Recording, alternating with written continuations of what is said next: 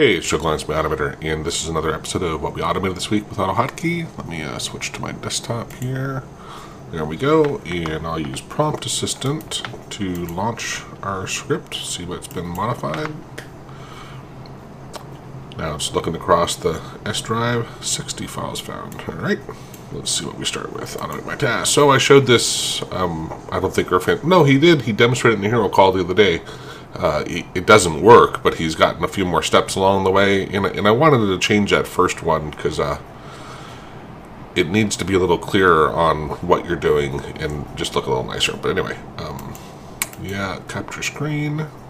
So he's working on the actual script in V2 to get the captures in the get range. Oh, okay. So he has this thing for saying where we're going to be searching for it. Not sure what that is.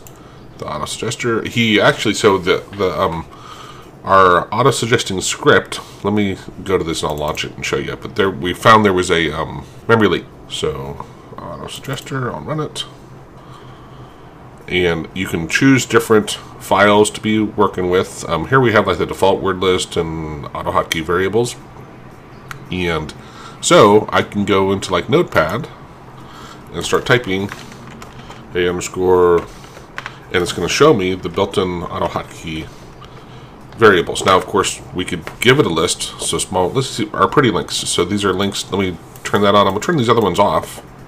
Hit apply. Now, if I say like snip, so here's the different things that have the word snip in them. That's probably the one I had wanted, was the window snipping tool. Or let's say, what do we have with Excel? So these are things that have Excel in them. So you can see it's a fuzzy match also. It doesn't have to start right at the beginning of it. But you can, the great thing is you can build your own list, right? And for a lot of us who have things that we want to use, you don't have to go create a hot strings. What if you can't remember all the hot strings, but you have a crazy like that pretty links? We have probably 250, somewhere around there, downloads.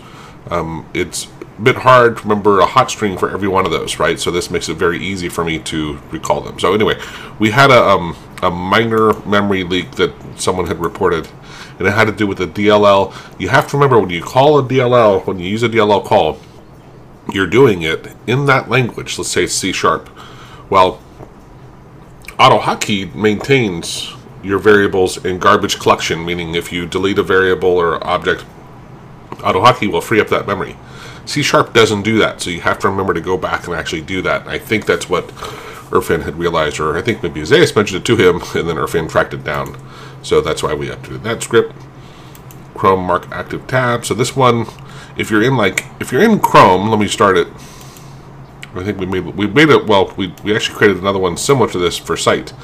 If you're in Chrome, it's pretty easy to tell from here that which tab is active, because of that high contrast and color difference. And actually, I think I changed my settings to have an even more one. But let's say we open, what can I open here?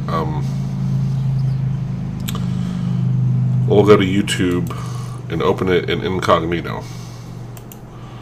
Now, if we have multiple tabs, that color is not nearly as sharp. So the script that we mentioned, it actually highlights this color. Now let me show the one we just launched, and it's for Site, because Site is very similar, and Ray, a hero member, asked if this was possible.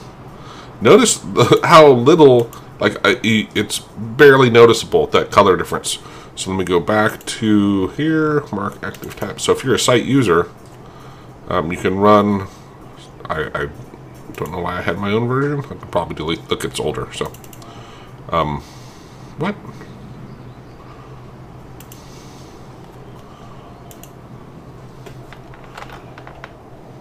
Oh, that's the Chrome mark active tab. I'm an idiot. Chrome mark active tab. So the Site mark active tab, Site active tab, I'm going to jump down to it. This will open the folder. Marks.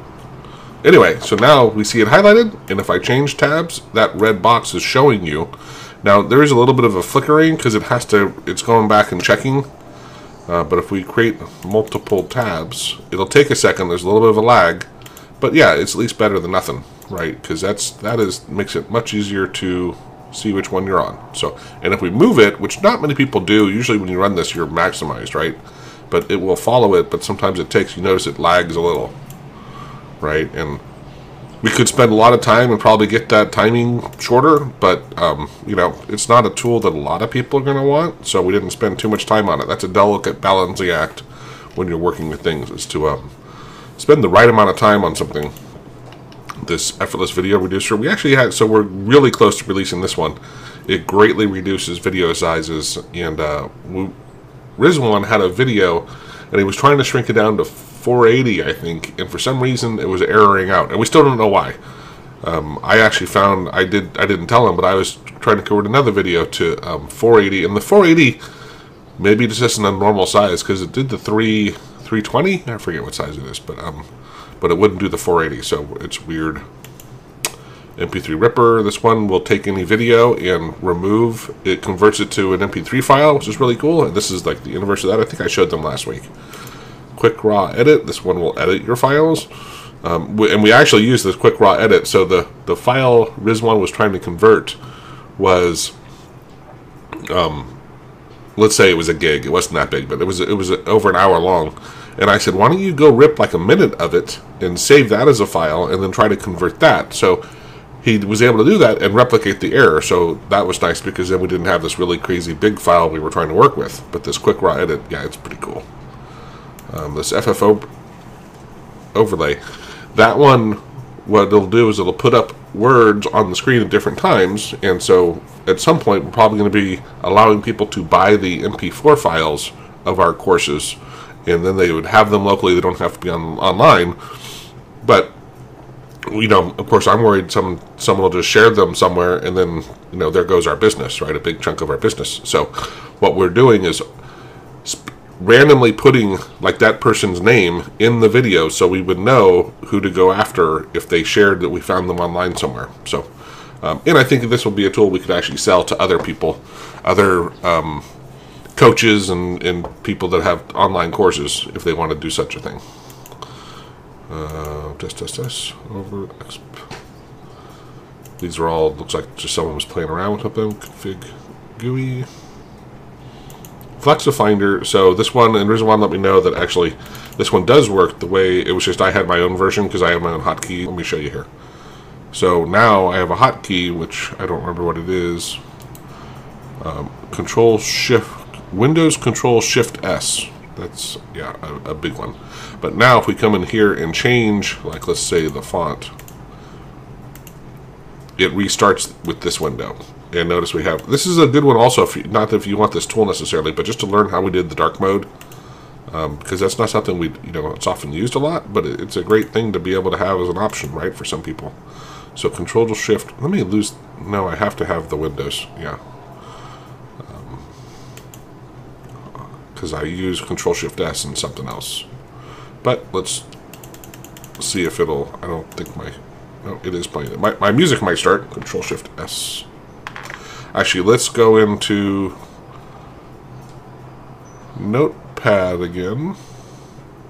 Now, highlight some text and hit Control Shift S. And notice it pre-populated that in here, and I can choose where I want to search, because usually I'll search the AutoHotkey forum, and now I'm trying to learn V2 instead of V1, so I search the V2 help. But I could also search Stack Overflow, right, tagged with AutoHotkey, or you might use this tool, a whole different way. For like you're learning SQL, and you want to have certain destinations you search for SQL, right? So what this does is it uses Google to search those sites for you. How was there no... Oh, the documentation, sure, that makes sense. But yeah, this is the one I was thinking, yes, there we go.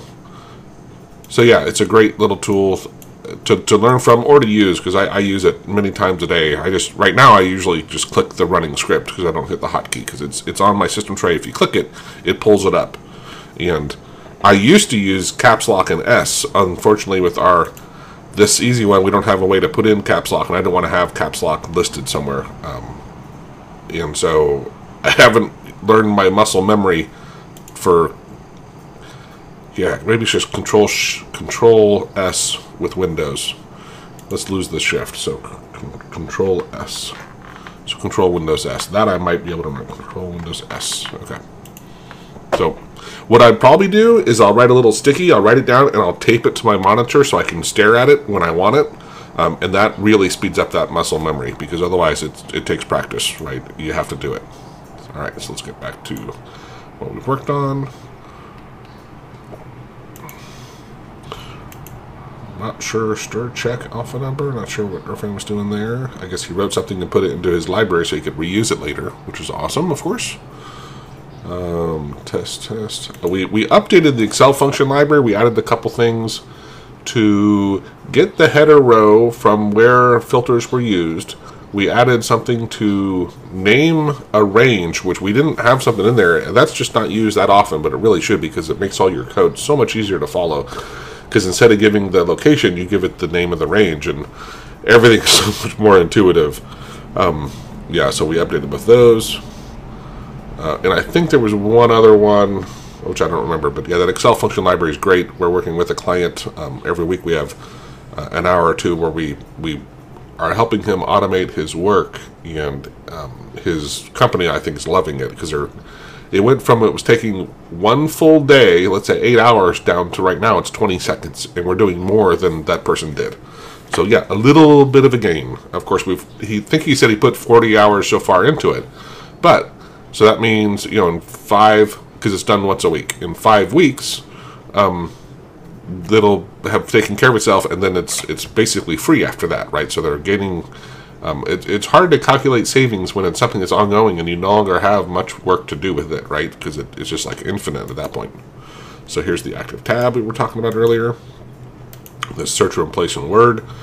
I had updated some stuff in there that Irfan did for me for publishing to the LinkedIn newsletter, but then I looked at the LinkedIn newsletter and saw how many clicks it gets and how many opens, and I'm like, you know, it's so few, even though a lot of people see it. I'm like, you know what, I just don't think it's worth the effort. And one of the best ways you can be more productive is just to stop doing things that aren't working. So I think I'm just going to stop that, even though that potentially reaches new people, which is one of the reasons why I did it, right? It's because I don't have their email addresses. It can bring in new people. At the same time, you know, it's 20 minutes a week, right? And that 20 minutes could be spent doing something else. So I think I'm going to stop doing that. This private clip share. So I was actually talking to Geek Dude about it too, of ideas. What we do is we will work with people's computers, usually through Zoom, but they don't always have the ability to easily share their clipboard with us. Even with Zoom, it can be problematic. And it takes time, and even if you use like either Telegram or the Zoom chat to copy and paste, that takes time. And so what I tasked all of us with was, how can we, without having new executables or DLLs or anything, because a lot of our clients don't have admin rights, they don't have the ability to install executables, you know, or even download DLLs. How can we, but they will have AutoHotkey, because that's basically why they're talking to us. How can we make a tool that would be easy for them to run, and if they hit copy, we can hit paste, and vice versa, right? So we talked about a lot of different approaches, and then I realized perhaps the simplest, best, and free, mostly free, way is to create an FTP account on the Automator for each client, where we set their credentials, and then we use a FTP file transfer from the computers back and forth. So Irfan's been working on that. He has a working version for us right now. I don't think that's something well, we could share it. What we would need, yeah, we can share it, and we would need, we'll have a GUI that allows you to select the credentials, right? Because you'll have to go create your own FTP account, and then you'd have your username and login, the domain, the endpoint, basically the username and login, and then that's basically it. It allows them to, we're going to have one that they run on their computer and one that runs on our computer. We, of course, will see across, we'll have a drop-down list of our different clients, so we can switch between them, because that was the other really important part, was each client, like if we're working with Danny, we can't have Cameron be able to see what was the clipboard for Danny, right? So we have to keep those separate.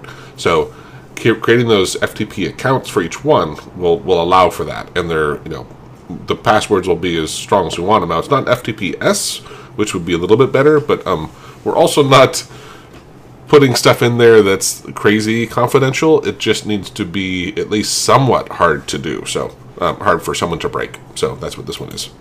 We do have our clip share version run locally, which is what I think these might have been. And Irfan's borrowing from that, and that allows me to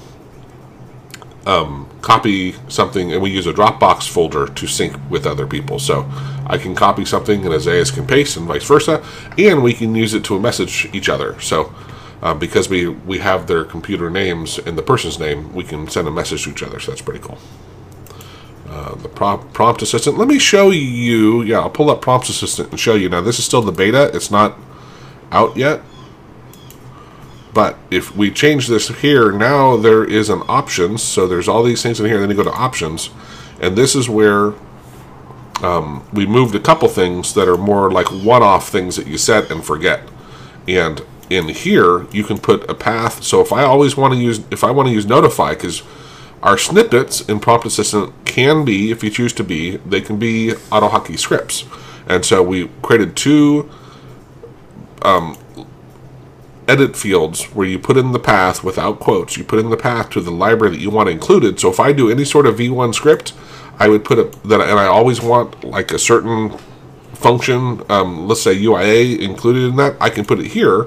And then every time when I go and create a script inside Prompt Assistant, so let me do that. I'll come back here and say, let's say add a new one. And text right here, run with HK version. Here's how I decide. And let's say I do V2 64-bit. This little bit of code, all you really have to do is put that code there. That's all this is doing.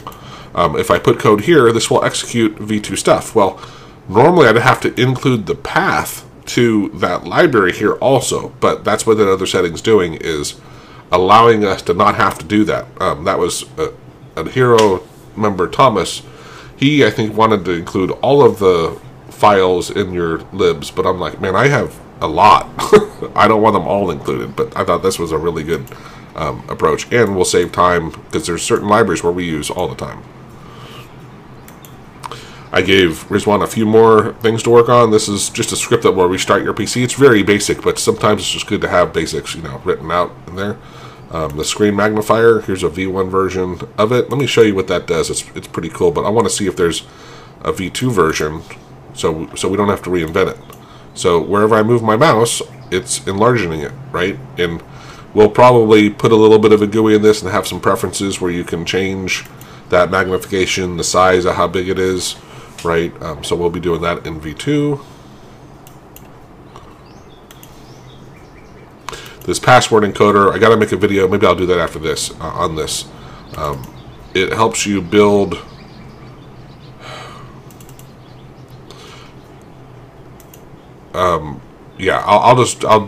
let me explain the concept and then I'll make a video on it. So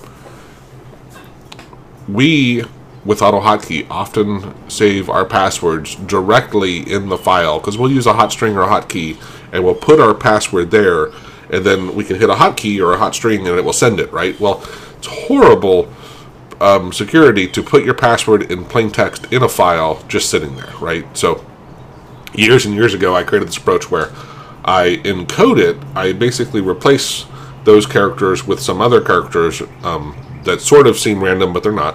You get to pick and choose. And I put those in a different place, so not in your local file. And I put them, what looks to be, you can be whatever you want. It's actually in any file, but you can call it like DLL, like this digdug DLL is actually in any file. And if I open a notepad, you'd see the encoded text. So it prevents you from having your passwords just sitting around in plain text, right? And then what we added to it was we make it the ability to really easily go read that file, convert it for you, because you had to still know a lot of stuff in order to make that work. So that's what this script is doing. It's a V2 script. It makes it a lot much easier. We did a ByRef example and functions during the hero call, and parameter forwarding, just talking through what that is, and how to detect different window states. The minimized, normal, which is like kind of like what this one is right now, and then maximized, how you can programmatically detect those. And then I think Irfan actually used a case statement in there showing how you can take action based on what they are. And that's one of the things, each week in the hero calls, we usually have a list of topics on the Friday call, because it's 2 hours. We have a list of things that we're going to cover. And then, of course, anytime people have a question of what they're doing, that takes precedence. So if someone has, if Dale had a question about his script on how to do it, usually Dale's more in showing us what he's doing. But when people have questions on how to do things with their stuff, we, of course, help them. That takes priority over anything that we've outlined. We outline stuff in case no one has something to work on, and then we just go ahead and do it. Saturdays, they're really level for entry level, very, very entry level, if you know anywhere in there. And so we don't usually structure lessons just because it's usually very entry level, but maybe we should, because Saturdays lately have been really quiet, so we might have to come up with some intro topics.